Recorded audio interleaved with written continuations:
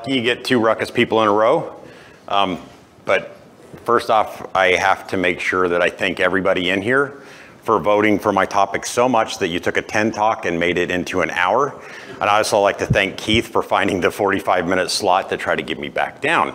So first off, who's me? Because I have plenty of time to fill, unlike all the 10 talks. I'm a Wi-Fi person at Ruckus. I have another title, but I don't know what that is. But primarily, though, what I am and what I used to be is I'm a radio guy. I have all kinds of different radio experience. So when I look at Wi-Fi, I look at it from a totally different perspective than 99.9% of the people that I ever run into in this industry. And so I'm all that stuff. Yeah. And oh, by the way, I'm also a CWNE. So we'll throw that in at the end. My topic. Many people like to think that they have designed Wi-Fi in the worst RF in the world, but I can promise you that I've done it in the worst possible scenario. That is a direct quote from my submission, and you all bought it and clicked on it. So keep in mind, this is all your fault. But first we gotta define what is the worst RF. And this is a conversation that I've had many and many times, and no one's been able to do it. I mean, 80 megahertz wide channels, not using the right antennas. Phil was talking about that earlier and stole half of my presentation.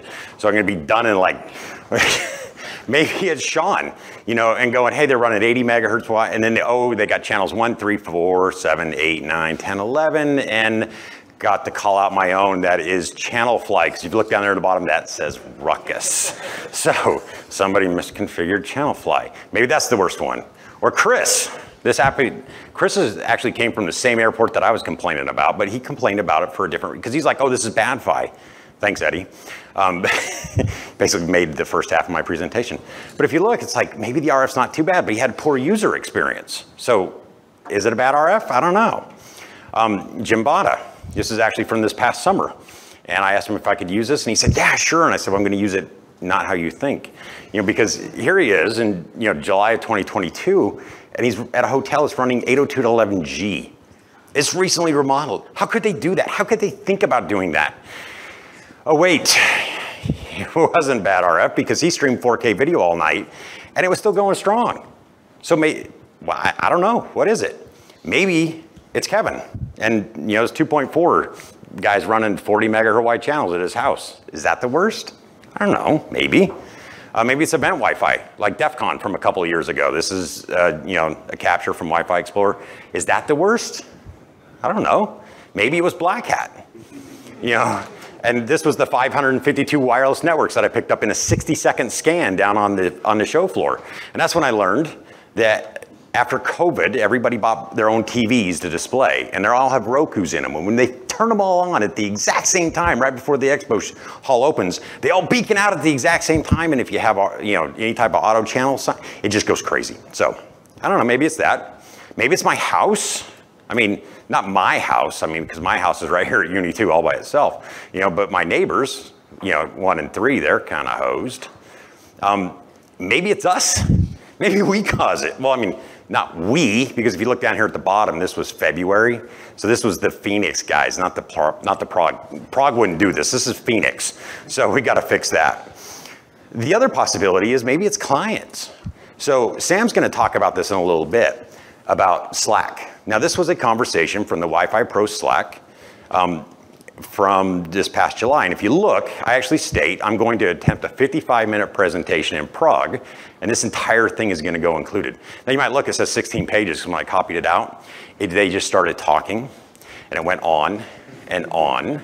It went on some more, and then it kept going, and I went, wait a second, this isn't going to fit. So then I had to decrease the font, and then I went, well, okay, now we got to go double pages. And it just kept going and going and going and going. And then finally, after 16 pages, it was done. Now, I brought you along this journey because actually there was a point. There really was a point. It took us 3 days and a lot of stuff. But the first point came from the IT rebel, which is Scott Lester. And Scott said, we spend too much time focusing on being precise in an imprecise world. And believe it or not, Daniel says, good point. He says, we spend too much time trying to find a single answer for all scenarios in a world full of chaos. And then Scott came back and said, I agree. And I went, holy Moses, somebody on the Wi-Fi Pro Slack agreed. Of course, then Jason came back and went, well, I'd argue. Now, what Jason's arguing, I don't know if he's arguing that they agreed or something else, but we'll get back to Jason later.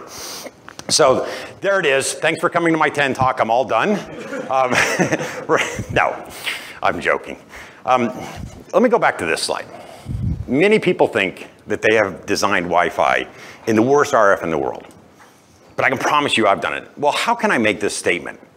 Right? I just spent, oh, it doesn't show up on this slide, but I just spent about 30 some odd slides proving that we don't know. It's too hard to say. Now, the reason why I can say this is because we've all done it.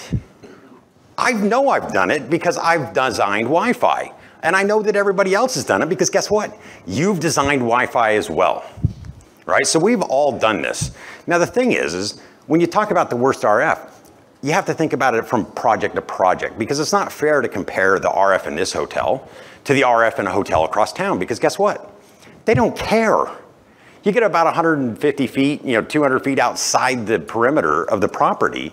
They don't care what the RF is over there. They care about the RF in their facility. They want to solve that. So for the customer, that is the worst RF in the world.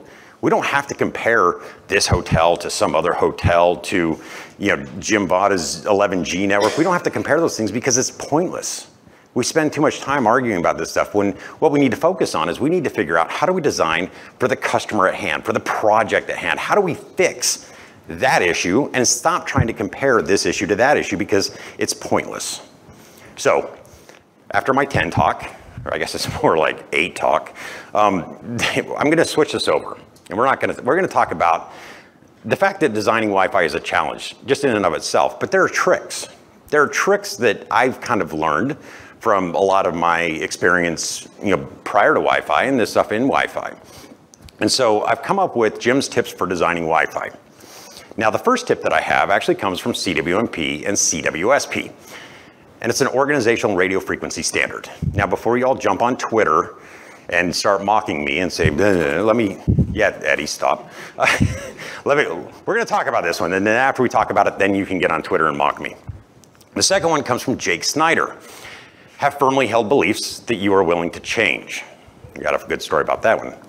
The third one comes from science, because accuracy matters to a point. I don't know if you can see that shirt. It says E equals MC squared plus or minus 3 dB. So the next one comes from John's Daphne Tennessee Whiskey. All things are not created equal. Now, I didn't know Sam was gonna be here when I put this slide in, but this is stuff that I cannot make up. I actually found this searching online. There is this drink that you can buy in China and it's called John's Daphne Tenderness Whiskey. Now they're not even sure the thing, they're not even, it might kill you, but this exists. This stuff actually exists. I found it in like a couple different things and I was like, and then I found out Sam was gonna be here and I was like, oh yes, we gotta leave this in for Sam. But so if you ever see Sam drinking John's Daphne, the world's about to end. We have problems. So, all right, sorry about that. The last one, the tip I have is trust yourself. Now, there's a lot more tips, but I ran out of space with my circles and I'm gonna run out of time, so we're just gonna stick with 5 for now. So the first one we're gonna talk about is an organizational radio frequency standard. Now, before I get started, I need to throw this little caveat in here. I am not a lawyer. Let me read this. I'm not a lawyer and nothing I state here should be construed as legal advice. To learn more about what is legal in your area, please consult with the appropriate legal representation for your area. Now, I will also tell you, the other thing you can do is just find a lawyer who will argue on your behalf. I once had an attorney that told me that it was okay for me to turn off a captive portal. And then a couple months later, I had a different attorney to tell me I was going to jail for doing it. So it's not, that legal thing can be a little gray. So all you need to do is really find an attorney who agrees with you and go to court and argue for you. Because what's legal can kind of be gray. Now, this all comes from this idea about unlicensed. But unlicensed doesn't mean unregulated. And there's a difference here, right? Because Wi-Fi runs an unlicensed frequency. It's not like you got to go buy it. And we'll talk about license here in a second. But we still have regulations like CSMA-CA, which really translates to, listen before you transmit. Now, later, this afternoon, we're all there's some of us are going to be playing around with little handheld radios. Well, that's the first thing you learn when you get radios is before you mash this button on the side and start transmitting, listen before you transmit. And we have that with CSMA-CA. We don't just get to randomly go and just transmit whenever because there's some regulations there. Maximum transmit power. It's unlicensed. Why do I have a maximum transmit power? I want a 1,000-watt AP that I can throw up and cover an entire city. That won't work, but that's what I want. I work for a vendor and I can't even get it. Why not 30 megahertz channels? We have 20, which gives us 3, but why can't we do, 30 and get, a little bit more bandwidth per channel 2.4, because that way, we almost can fit it. But why not? Why don't we have this stuff? It's unlicensed, but it's not unregulated. And so we need to make sure that we keep that in mind when we start talking about this stuff, is there is a difference between unlicensed and unregulated. Because even when we start talking about licensed frequencies, like I used to deal with back in my past, where you would actually go to your country's, coordinating committee. In the US, it's the FCC, and you have all these, have their own thing. But even when you license a frequency and you pay that money and they give you this frequency and they go, here, this is yours. Even though you pay for it, you still have regulations on it because near field interference is an electromagnetic physics issue. It's not a right, it's not a privilege, it's literally physics. Now, if you don't know what near field is, what that means is if I key this thing up and it's running at 150 megahertz, and I put it right next to Ben's wireless mic, it's still off. I haven't turned it on yet. But if I were to do that, even though they're wildly different frequencies running different modulation schemes, if I can get this radio close enough to that antenna and it's in my pocket, it's going to jam it, no matter what I do, because it's a physics issue. Intermodulation studies. I don't know if anybody knows what an intermodulation is or what intermod is if when you have one transmitter and you take a second transmitter, that are on two different frequencies, but if they're in the wrong frequencies and are close enough together, what will happen is they'll mix together and create a third unintended frequency that's separate of the other two. Now, these are just electromagnetic physics issues. These are things that go back to James Clerk Maxwell in the 1850s, right? You can't regulate these things. I mean, we have building and electrical codes, because as much as I want to stomp my feet up and down and say, I'm going to build a house in the Alps that has a perfectly flat roof, there's codes there that say you can't do that, even though you might have a right, because if you do it for a snowstorm, the thing's going to collapse and kill everybody on the inside. So we don't get to do this stuff just willy-nilly just because, it's unlike, we still live within all these other parameters. And then when we even look at organizations, they have policies. When you sign, when you join a company, you sign that little, not little anymore, the big giant packet of papers from HR that you agreed to, sign your life away and everything else. But one of the things you could sign away is your ability to have a personal phone. There's some organizations, some facilities you go to where you're not even allowed to carry your personal phone. Well, how can they do that? You can't plug in your own AP. Why not? It's unlicensed. I should be able to do all that stuff. And they have these cybersecurity policies that say, oh yeah, you can't do your own AP.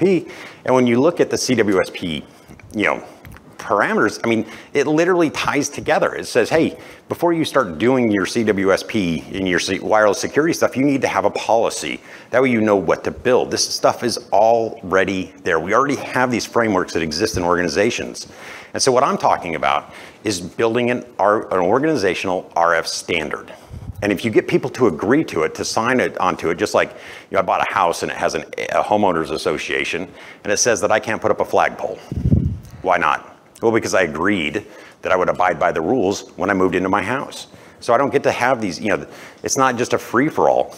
But the way you work this is you need to first understand the use cases. Understand what people could possibly want to do in these things and start building these policies that say, hey, how do we define this stuff?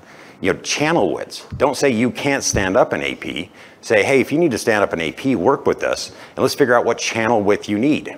I had a customer, well, my last job, we had a tenant who decided that their evening shift manager's son knew a lot about IT, so they went to Best Buy and they bought their own little router and they stood the thing up and they were running 80 megahertz wide and just jamming the crap out of everything in my network. And I went down and I said, what are you doing with this thing? And they went, oh, they said, we have this YouTube video that we stream to one device and we need 80 megahertz wide. And I said, no, you don't. And they went, well, the guy, the afternoon manager's son said we do. And that's what we're stuck with, because Unfortunately, in our organizational RF standards, they didn't say you can't run 80 megahertz wide channels, so now they could. They had to ask us, hey, can we put it in? And we go, oh yeah. And we said, will you please not run 80? And they went, well, no, it doesn't say we don't have to, so we're gonna run 80s and jam everything. Some devices, don't even run in Uni 2 or Uni 1 or 5 gigahertz. Had somebody bought a brand new phone and they went, yeah, we're giving it to all the janitors, and it wouldn't connect. And so I started trying to do profiler off the WLAN-PI, and it turns out, well, they actually don't support 5 gigahertz. There's 11N, but it's still 2.4. So you have to understand all this stuff so you can start building these policies and start planning for this stuff, so that when you have these multi-tenancy organizations and facilities, have a policy in place that says, hey, you can, let's work together, because what you want to do is build a service that they want to use. We talk about it all the time, like, I'll just stand up my hotspot. Well, why do you stand up a hotspot? You stand up the hotspot because of what Chris Reed was talking about, poor user experience, but he blamed BadFi. Why the RF was fine, but he's still saying, oh, this is BadFi because he had poor user experience. That's why Chris stood up his hotspot, and Jim didn't. Jim was running 11G, 20 megahertz wide channel, but it still worked for him. So he said, I'm not gonna stand up my hotspot. So if you build a service that they want to use within the standard and you work together, you can actually come up with a policy to keep from having to design in the worst RF in the world, because you've agreed to coexist and build a network that works for everybody. Because it's fun to talk tough. Oh, I'll just de-auth them all. I'll turn on my WIDs and whips, and I'm just gonna jam the crap out of it, and we're gonna knock them all off it. Because it's really fun to talk about that, but it's more effective to just talk about it and agree to coexist. It's more effective. It reduces a lot of heartache from us. And this is actually a quote from my buddy John Deegan, Wi-Fi John. He told me that like 2 weeks ago, and I was like, ooh, I'm stealing that. Because it is. It's fun to talk tough. But at the end of the day, it's more effective to just talk and agree to coexist, because we can do it as long as we have these policies that we can say, hey, this is how we're going to coexist together. So hopefully, okay, now you can go to Twitter and complain about everything I just said about that. So, Jake, have firmly held beliefs that you are willing to change. Now, funny story about this. I swear up and down that Jake said this. Jake swears up and down that Jake never said this. And both of us are not willing to change on that approach. But I like this because we all have beliefs. We all have these things that we've learned over time. Oh, I need to have, dual band SSIDs, but over time you realize that, well, these beliefs can change. And why did they change? Well, some of the beliefs I had was band-specific SSIDs. I needed to have a 5 gigahertz band or SSID, and I needed to have a 2.4, and we're gonna call it slow, until one day I realized that like half of my users were just clicking on the slow one, and they would never connect to my 5 gig. And so I looked in a room one time, there's 10 devices, and all of them were reporting the latest iPhone, and they were all on 2.4. And I turned off 2.4, and they all jumped to 5. Because they'd never actually selected the fast SSID, they selected the slow, and that's what their device remembered. So after talking to Jake, and we argued back and forth for, I don't know, 18 months, I finally went, yes, Jake, you are right. And I switched and said, I'm gonna agree with you on that one. I used to think that MAB was an effective security option. And Phil's gonna teach it in your deep dive, it's not. I used to think you didn't need to mess with the minimum basic rate. I'd be like, that's the one thing you don't mess with. Just leave that there. Yeah, that actually changed my idea. Changed my mind on that one. Now, I used to also think that I needed to adjust every nerd knob that was available. But then I learned that Wi-Fi works in spite of us, not because of us. And I went, wait a second, maybe I just need to adjust the ones that I really need to adjust. And so these are all beliefs that I have changed over time. And again, and you do this because Wi-Fi is part science. Now, if you've done this long enough, you also know that Wi-Fi is also part art. It's part art, it's part science, but we're gonna talk about the science part right now. Because we come up with a hypothesis and we go, okay, this is what I think I need to do. I think that the problem is, we were working on the air tunnel upstairs, and it was like, oh, we think we're encroaching on the Fresnel zone. So we came up with a hypothesis. And of course, what we would normally do in science is you would then, come up with an experiment, and you're gonna like, I'm gonna test this, and we're gonna, oh God, no, what am I talking about? No, we just put it straight into production, and we just go, we're gonna test in prod, right? So yeah, we're kind of not really scientists, but we kind of are. And sometimes it works. Yeah, we get the dance. and sometimes it doesn't. And we have a flaming dumpster fire. Now the science part of this is we say, okay, let's take what we learned from this. We're gonna put it back up into our hypothesis and then run it through our, our test environment, our lab. Now we put it right back into production again. And sometimes, we get our dancing guy again, because that's fun. But no, we have to go through the dumpster fire many, many times. And that's where our beliefs change over time, is because we've all ridden the flaming dumpster fire down the flooded street. I mean, what is it? If you've never crashed a production network, are you really a network engineer? If you've never put the switch port VLAN or switch port mode or trunk VLAN, and you forget the add, and then you do the sprint of death carrying your laptop and a serial cable trying to run to the closet before your boss realizes that you've isolated a switch. We've all ridden the dumpster fire, right? And so that's how we learn. And so as we learn, as we kind of go through this stuff, realize that we've all learned this stuff through trial and error, through riding the dumpster fire, through our dances, you get that ping to work or the light changes colors and you're just like, yes. And people look at you and go, well, so what? The ping works. What's the big deal? It's just a ping. And you're like, you don't know. Because we've ridden the dumpster fire. We know what it takes to get that. So know what you know, but also know what you don't know. Now, I actually don't like the way that reads, but it all fits together in my bullet points. Really what that should say is understand that you don't know everything. Because while you've ridden the dumpster fire, you haven't ridden the same dumpster fire as all the people in this room. And that's what's great about the Wi-Fi Pro Slack. So don't avoid it because of what I showed earlier. But that's where we come together as a community, is when you understand that you might not know everything because somebody else might have ridden a dumpster fire, but it's a different dumpster fire. So that's where we get to Daniel. And we spend too much time trying to find a single answer for all scenarios in a world full of chaos. I mean, almost every presentation that you're gonna hear over the next 3 days is all gonna be talking about, oh, this different this, and this scenario here, and this, that. And that's how we learn, is by, instead of sitting here going, I know what I know what you know, but also when you're presented with a good argument or something, be willing to change it, because that's how you get better. So science, accuracy matters. Plus or minus 3 dB is an old radio thing. I've talked to many different radio people, 2 people I actually considered experts, and they would never admit to it. But every time I talk to these radio experts, they'd always tell me like, well, just get me within plus or minus 3 dB. And for a lot of us, we go, what do you mean plus or minus 3 dB? That's huge. Well, the problem is RF is never stable. Too many times we're lulled into this sense of RF is this really stable thing because of the tools we use. And these tools look at the beacon frames and they go, okay, I saw the beacon frame here, right? But then your tool goes and scans something else. Unless you have the coconut that's scanning all the channels all the time. Then you'll see that level change because RF isn't stable and fluctuations happen all of the time. Now, what am I talking about? This is a screenshot from an Agilent spectrum analyzer. There is no pistachio Oreos, Eddie, so you're just gonna have to, kind of take a picture of something else. But what we're looking at here is basically just sort of the noise floor that lives down here, right?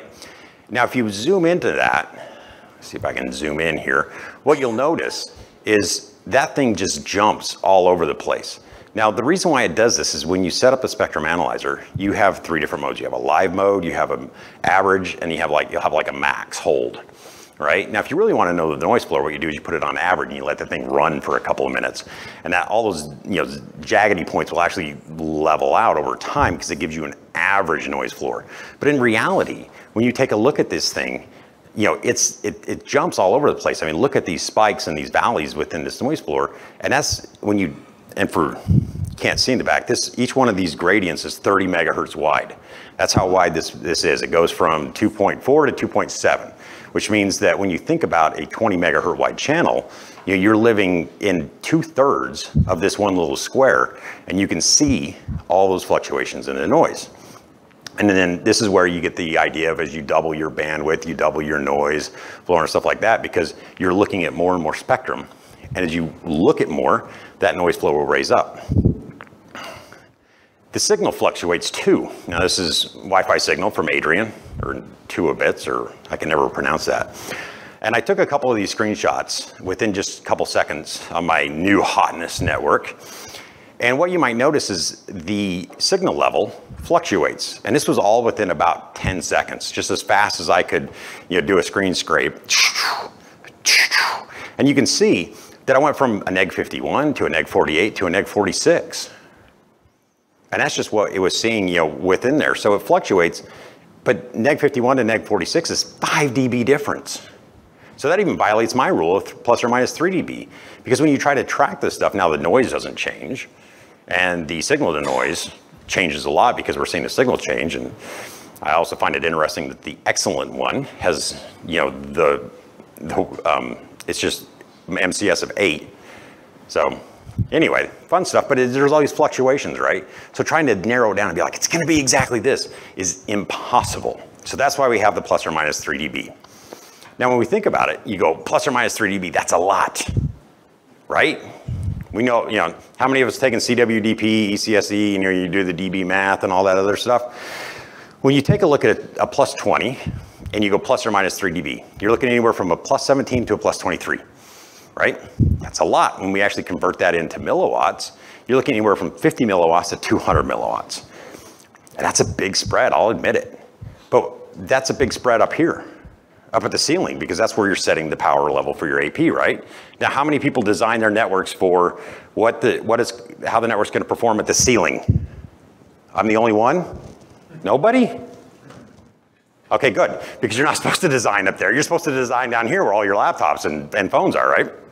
So when we take a look at that and we go, even at a neg 67, and you go plus or minus 3 dB, because I know neg 65, but I picked 67 because the math and some other figures.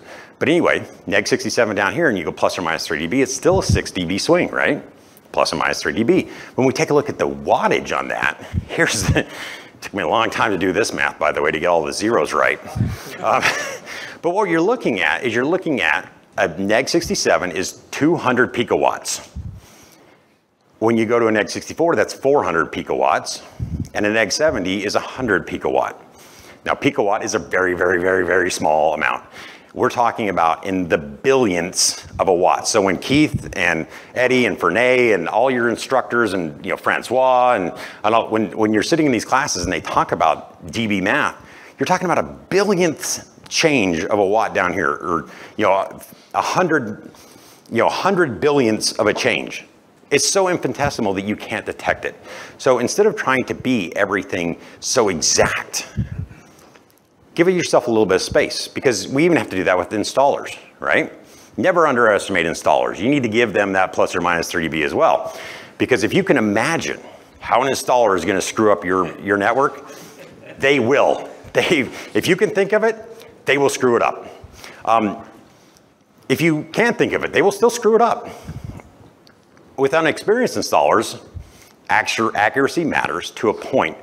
Because if you take an unexperienced installer and you say, I need to put the AP right there, and they come in and there's a light there, they'll just be like, oh crap, now what do we do? So they go find you, they drag you down here, and you go, why don't you just put it right there?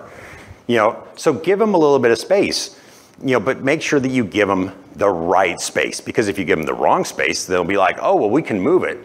So we're gonna move it, right next to the projector. We're gonna put it on top of the projector. So accuracy matters, but to a point. Don't dismiss experienced installers either. I've had some installers that once I got them trained up, these guys saved my bacon all the time, because they knew that accuracy matters to a point, but they knew what point I cared about. They knew where they could fudge. They could be like, oh, I can't put the AP here, but I can put it right over here. Oh, I can't put it there because there's too many lights. What if we move it? And so you don't underestimate them, because they know how and where they can adjust. And when they finally get to the point where they're like, I'm stumped, when they come and get you, when they call you and say, we have a problem, and you go down there, a lot of times you go, oh yeah, that's a good one. Well, let me think about this. Where are we gonna put this? And so don't underestimate a good installer. And how do you make a good installer? CWT is a great place. I know we're CWNE. You know what? CWT, I've run some people through it. I've had my installers go through it, and it's fantastic. So you can train your own installer. So I'm going to talk about Murphy's Law of Wi-Fi design real quick. I used to be in the military, and we had a thing called Murphy's Law of Combat. Murphy's Law of Combat stated that no good plan ever survives first contact with the enemy. Well, Jim's Murphy's Law of Wi-Fi design says no good Wi-Fi design ever survives first contact with the installers. So be flexible and don't try to hold everybody to a point, because, you know, we spend too much time focusing on being precise in an imprecise world. So know where you can adjust, how you can adjust, and it will just make everything so much better. Sorry, Eddie, I'll send you the deck later. Look, I got 14 and a half minutes. I'm not like you, I can't go over. So all things are not created equal. I love you, Eddie. This is things that I've learned over time. Internal antenna AP patterns are not the same. And Phil touched on this, so Phil's gonna correct me on everything I'm gonna say next. And the first thing I wanna do is I wanna talk about an enterprise AP.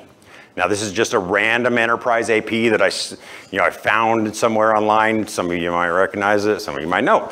But anyway, let's talk about what's in here. We have dual band antennas, we have 4 of them.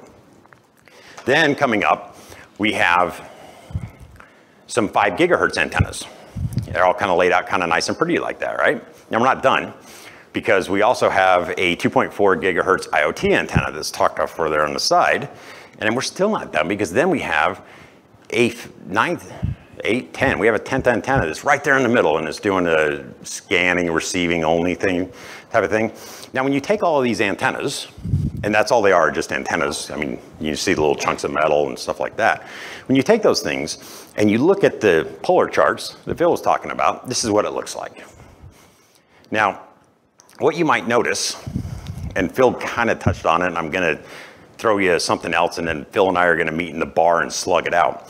What we're looking at here is the elevation, because from the azimuth, or the horizontal, it is a 360.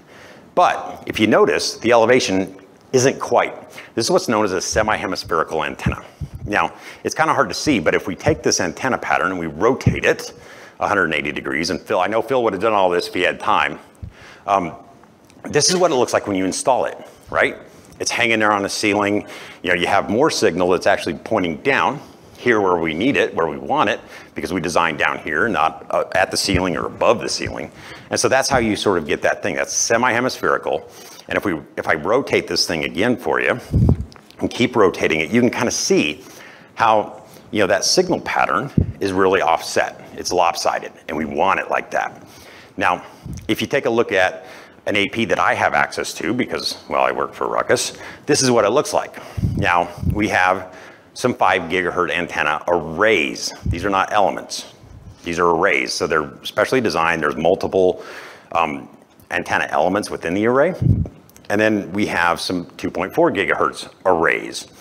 Now these arrays make a big difference, because when we take these and we space them on a board, and then we throw in a couple of some actual antenna elements, and we have some 5 gigahertz here, and then we have some dual band antennas here.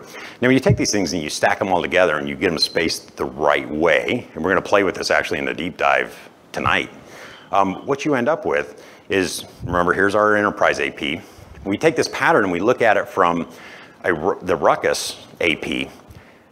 It's still that semi-hemispherical, and we rotate this. So now they're both hanging around the ceiling, and we're designing down here. But what you'll notice is that they're actually quite different in the way that these patterns exist, right? And then when we compare them side by side, you know, you can say, you're like, wow, this is really different, but how much different? How much different does it really make? I'm gonna highlight the 20 dB downline. Bill was talking about all that stuff, so I don't have to. But what you notice is on the Ruckus one, on the back lobes, on that back side, it's really pulled in tight. I mean, when we take a look at this point on the other one, it's 5 dB more. Outside my plus or minus 3 dB. And we take a look at those 60 degree marks, we're 10 dB out. I mean, we're 10 dB hotter at that point up there, which means we're losing 10 dB of our signal above the ceiling panel. So you have this great signal in that space between the drop ceiling and the floor pan, but we don't design up there. Now, when you take those arrays and you put them in there and you space them, it changes the pattern. And what that does is it takes the center part, usually go below the floor, and it pulls it up. It also then takes those lobes and it pushes them out to the side. And so you end up with this donut that hangs below the AP. But when we take a look at it, the other one is sort of hanging down there. So when you talk about APs, you know, and it's like, oh, they're internal antenna AP, same, not really. There are differences. And it's the same for external antenna, high excel techs. These are not created equal. Now, this is not vendor bashing.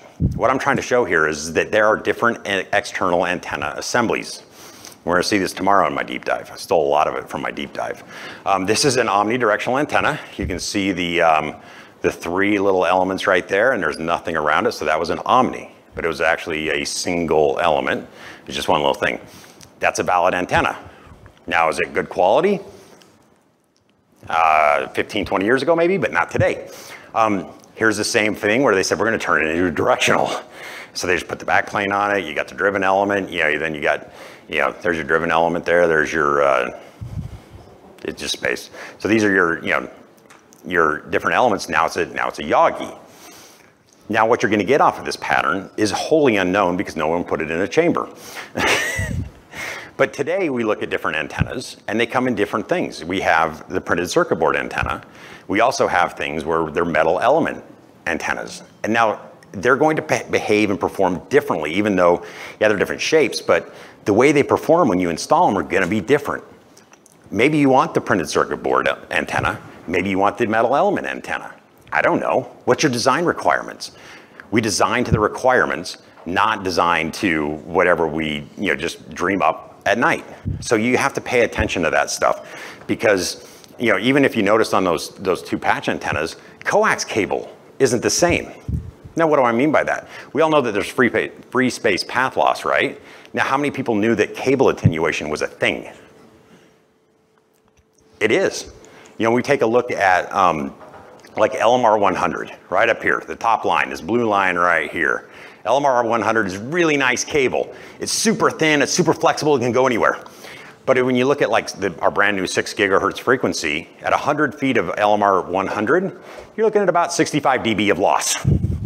So it's great, it's nice and small and tiny. And if you put 10 feet of that, you're gonna lose 6.5 dB just to get between your AP and your antenna.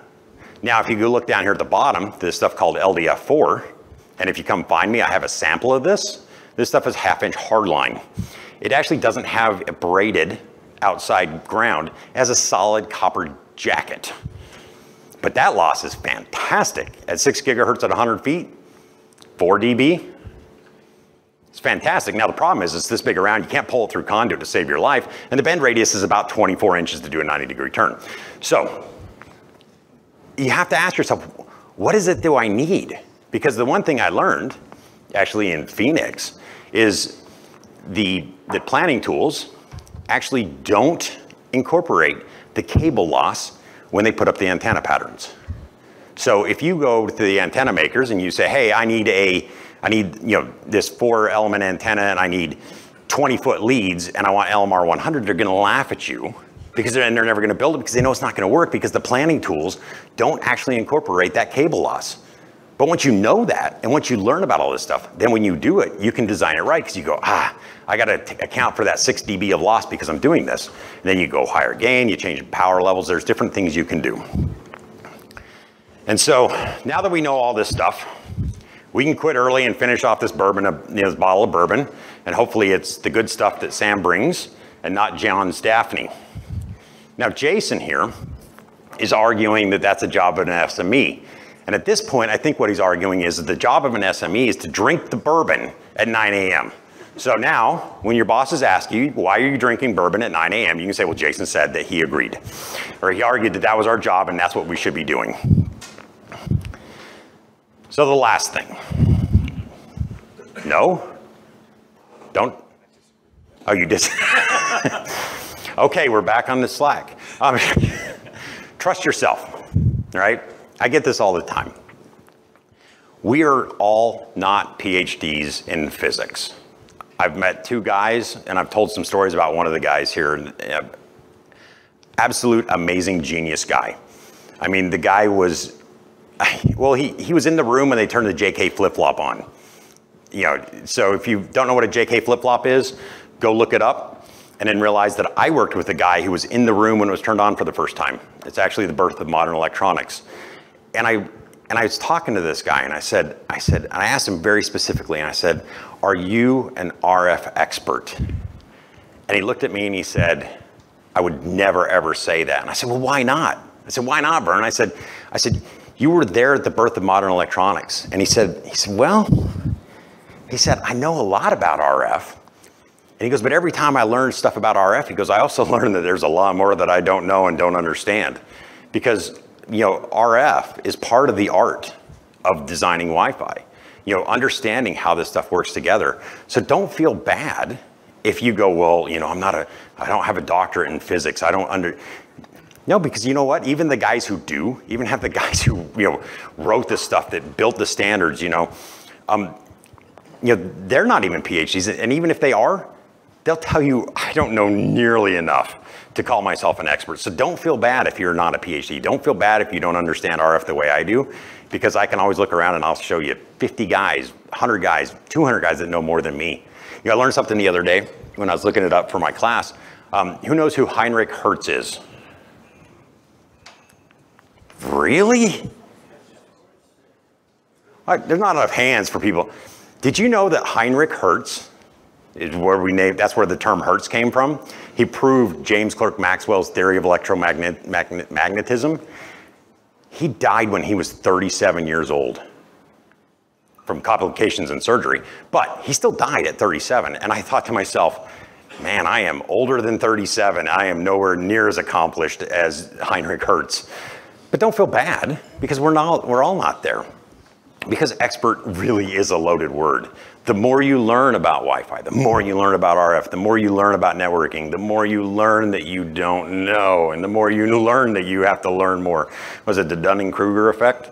So don't feel bad, because, I mean, I'm gonna stand up in an hour and I'm gonna teach a deep dive to a room of 30 people, and I'm still not sure why they signed up to take my class. I'm like, you guys should, it's like, let's trade places. Let's put 30 people in a row and I'm gonna sit down there.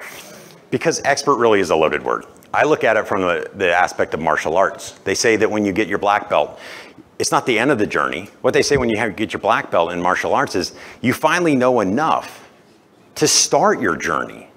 So when you get your CWNE, when you get to call yourself a certified wireless networking expert, all that means is you now know enough so that when Peter McKenzie talks, you can go, oh, I know the right question to ask, because I still don't know as much as Peter.